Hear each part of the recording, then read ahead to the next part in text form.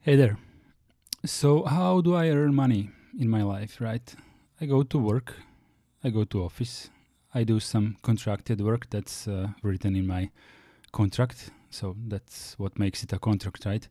1 month passes and I get paid. And then I invest this money into paying for the mortgage from my house, for my apartment, for my car. I buy some toys for myself, and basically that's what makes life going, right? It's kind of a never-ending story, and all of us here on this channel and in this community enjoy free software. And when I say free, I mean free as in freedom, right? We all know that. So why the title of this video? Why do I think that we should pay for free software? I mean, it's pretty clear. If you want software developers to make great products, you have to make it sustainable for them. If you want them to make hobby projects, then of course you don't need to pay. And most of them, if not all of them, will ever make you or ask you to pay for their software. So this is how things are rolling, right? Sometimes we have some better projects going, but usually those better projects are backed up by some companies with money and some sort of investment. I'm not going to point any fingers in this video, but the distinction between funded projects and completely indie projects, or let's call them unfunded because that's what they are, is quite different, quite visible in quality. There are some amazing projects, but usually those projects are somewhat funded. So for example, if you take LibreOffice, how do you think they survive? I think, I know that they have a team of more than one programmer working on that software. So how does this organization function? I mean, you know the answer, but I'm just making you think. So how does Mozilla Firefox work? How does Mozilla Thunderbird work?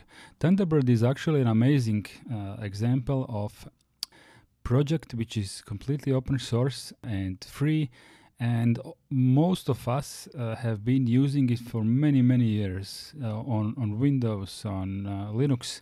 It's a quality project, right? But how does it function? How does it work? How does it survive? We donate. We actually buy it. We pay for that software, and that's how they function. That's how they work, and it's a quality project. When I made some other videos, people have replied to me about the absence of some software that they use, that they need. For example, they mentioned some DJ software, they mentioned image manipulation software like Photoshop and other examples. And basically it comes down to people are used to software that works well for them, and switching to something that's less in their eyes makes it non-switcher for the operating system. I searched on the internet for some DJ software, and I actually discovered that we in the Linux and open source community actually have some really good DJ software, but I'm not a DJ, so I cannot really tell if that software is really good or not good.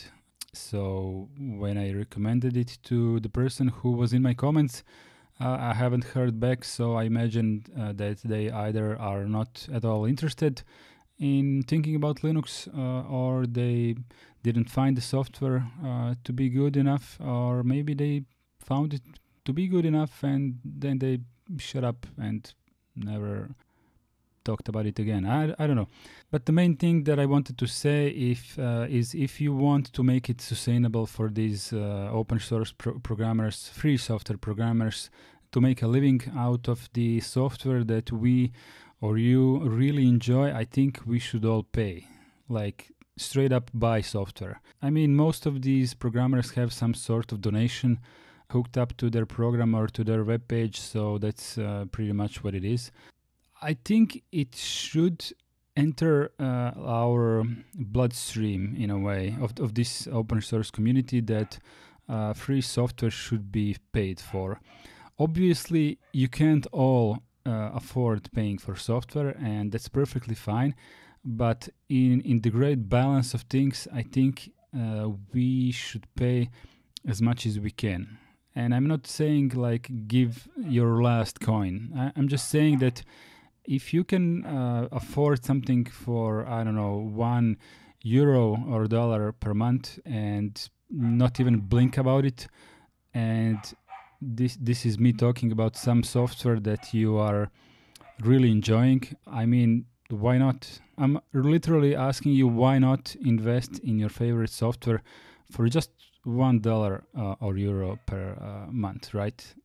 If you do that, if I do that, and if all of them do that, I think this developer is going to have a solid cash on their hands to completely focus on this product and make it as best as possible, and maybe even drop their day job, because most of us have standard day job who we rely on and which is taking our priority. And if any of the members of open source community makes anything, it's usually in their free time and as a hobby. So there is always some sort of discrepancy in quality, because the time invested in making software is really making a difference. I don't think I said anything truly smart here, but I did want to make it a bit closer, clearer, and like a refresher to all of us that I think we should pay for software.